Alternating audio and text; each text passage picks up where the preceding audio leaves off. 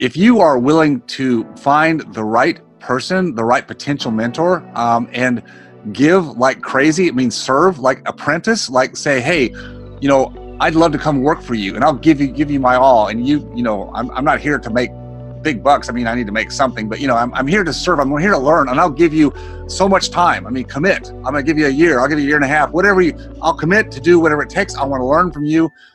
I know that's what you did at one point. And so I think, yeah, right. Yeah. So I think if you really want to learn this business, I mean, yeah, there's the sacrifice period. So do you want to sacrifice by you trying to figure it out on your own? I mean, that is one way to do it. But I think that's a longer path, but people think that's a short path. No, it's actually a longer path. Find the right people and serve.